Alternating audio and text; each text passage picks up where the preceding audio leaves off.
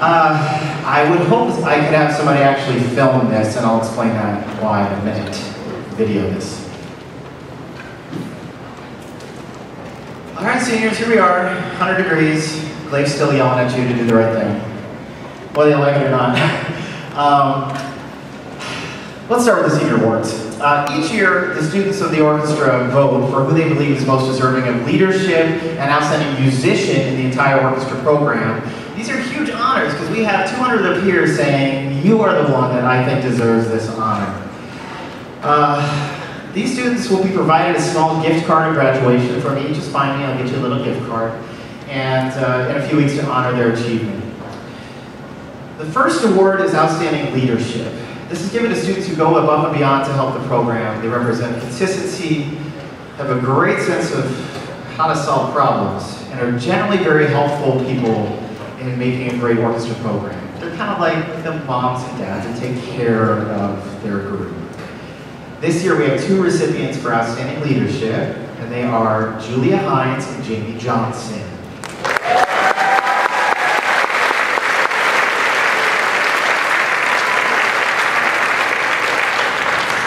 I can't hug you because there's no room.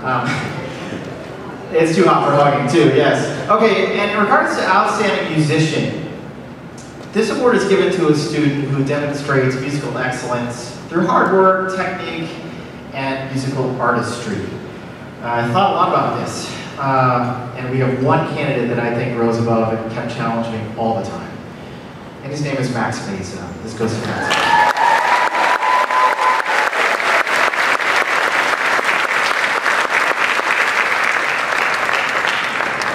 The final award for the evening is the Orchestra Director Award, and this is one I get to give. And this is, I ask for everybody's opinion on this, but ultimately I have to say in this.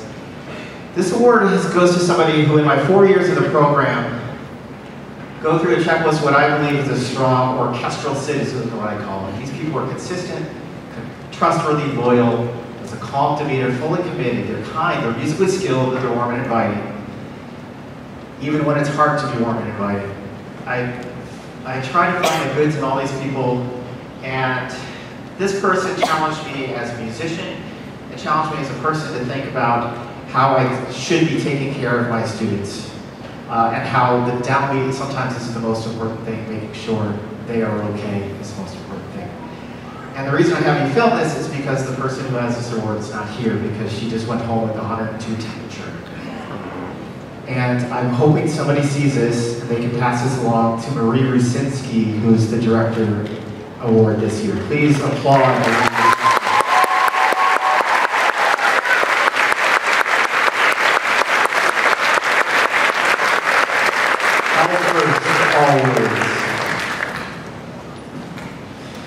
I remember hearing many of your auditions spring in 2012. Who was nervous?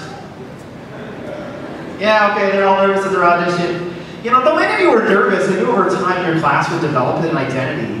And in my opinion, I really didn't see any of you carrying a giant ego, at least in front of me. I mean, oh, your ego's in your backpack? Okay.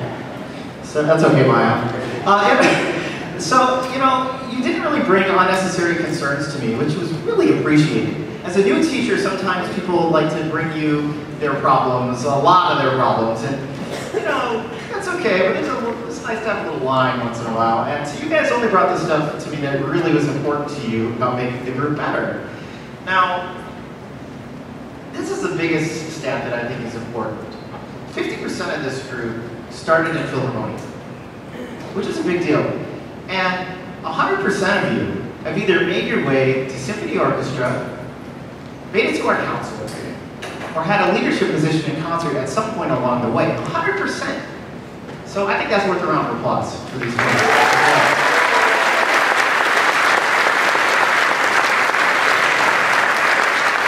So with other classes, you know, I've gone home after I hear auditions and I build dream playlists from 4 years from now. I didn't really do that with you guys. I didn't because I knew I had a task in front of me of helping shape you, not musically, but also just as good people. And that's what I discovered. You are great people. I learned how to become a better person by watching you at camp, by having you on my golf cart if it was your birthday, or in the shed, or making eye contact with you right now, which I tried to do with each one of you at some point. And I just think that's classy. And I remember all sorts of moments, Italy, San Francisco, I don't want to go on and on. The terrible reveille taps at camp. You know, I'm sorry about that. But, you know, I will remember you for your patience. I'll remember you for your kindness, your energy.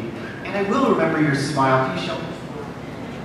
Oh, senior smiles are really funny because they're kind of sarcastic, but at the same time they mean a lot. Anyway, class of 2016, your luck, you're gonna be missed, your legacy is strong, one sticks forever. If there's one bit of advice, it's one word. What are you gonna do the rest of your life?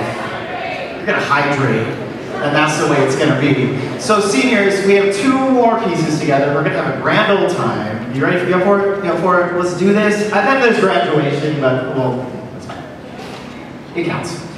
So, here's what we're gonna do. Let's give our seniors a round of applause.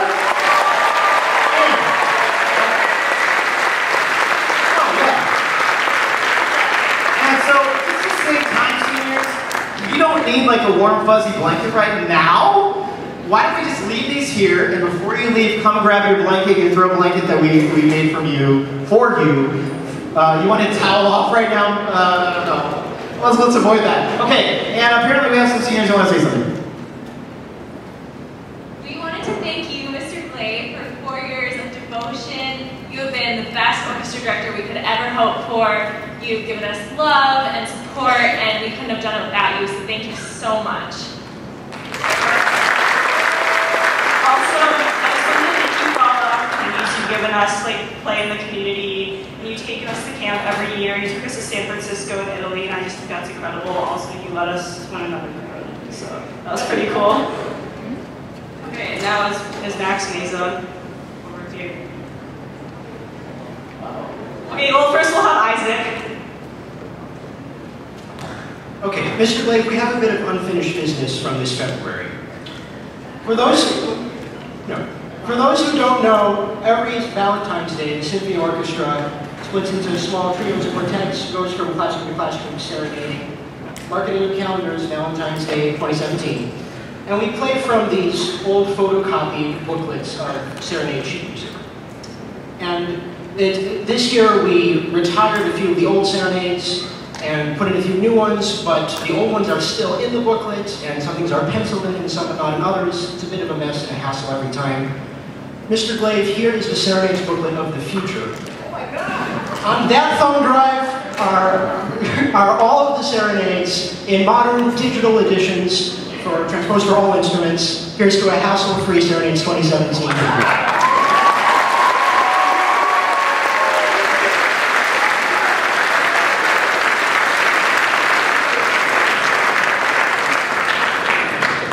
So, senior gift. I remember, well, you've always talked about coffee ever since I've known you. And yeah, and in Italy, you know, that's all we did was fight jet lag. But yeah, that's right. No, not at all. I hope you'll enjoy, we all hope you'll enjoy yes, please open it. Everything. Stuff in the bag too. Yes, please.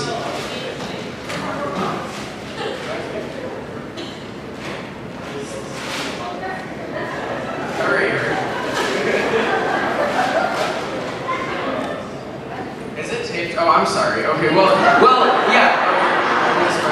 So, I'll ruin the surprise and say that it's a hand-powered espresso machine. So it makes cups of espresso, and it has a little official-looking scoop thing for it.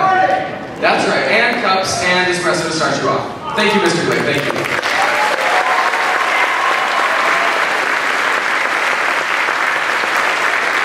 I said 45 minutes are live, and we're gonna get this done. You ready to have some fun? 2 more pieces. Say yes! Alright! Let's do this. We're gonna have the basses and cellos. All basses and cellos can stay and take care of your own business. You know what I mean. Grab the special item on your way to the stage in the box off to the side. Cello basses first. Cello basses first.